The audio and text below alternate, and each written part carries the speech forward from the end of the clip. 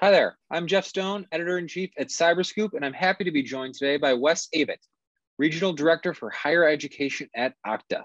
Wes, how has the adoption of widespread remote work changed Okta's strategies?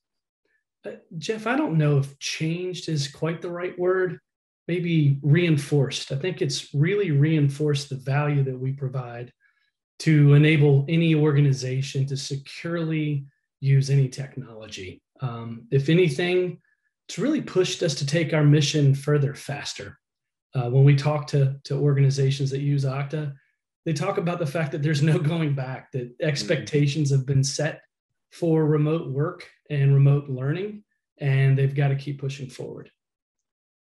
How much of zero trust, this concept we hear a lot about, right? How much of zero trust is a mentality versus a set of specific technological goals?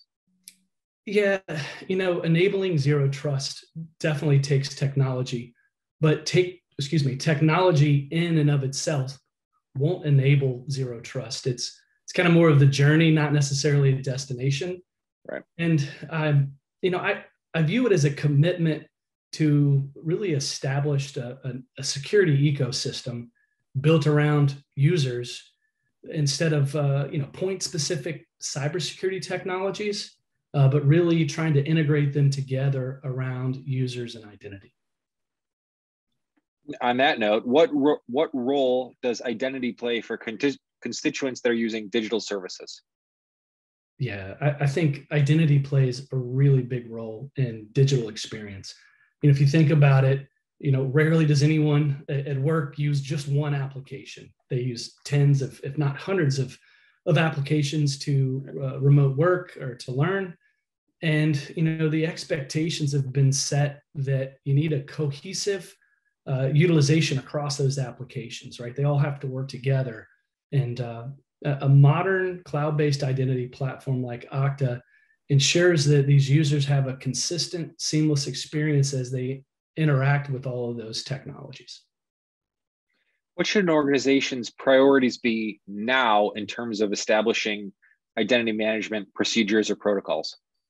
I work a lot with universities and colleges, and they have a real challenge around managing a single view of a person and all that they do, all they have access to. They have a number of different user personas that interact with them as an institution and have a real hard time getting that view of that person. So for us in our conversations with those institutions, it's really about centralizing oversight over these broad groups of users, no matter where they come in from.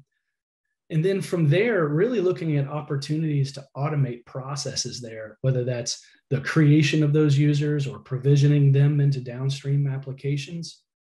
Also integrating with things like their IT service management portfolio, so they can really streamline and automate processes, enable self-service, but save a lot of time from manual processes they have today.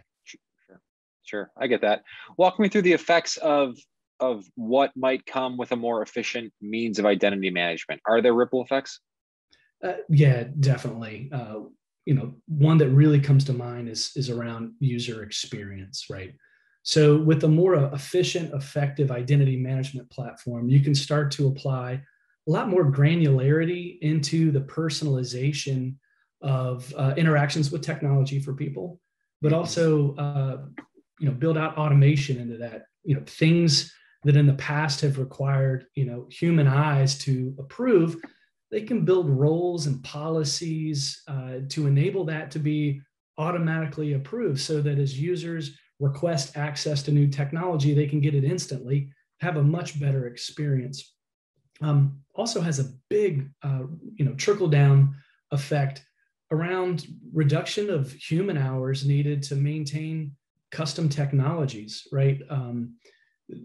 Institutions, organizations are really challenged to attract and retain talent, and anything they can do to automate these processes means they can use those resources on much more high value activities beyond maintaining, keeping the lights on, maintaining processes as they are today. And identity can play a huge role across that IT ecosystem to drive that automation. is there anything that we can learn from recent news events? There certainly have been enough of them, but anything from recent news events that might help leaders today understand how they can be prepared for a potential security incident in the future? Yeah, unfortunately, even with the best tools, there's always going to be security incidents occurring.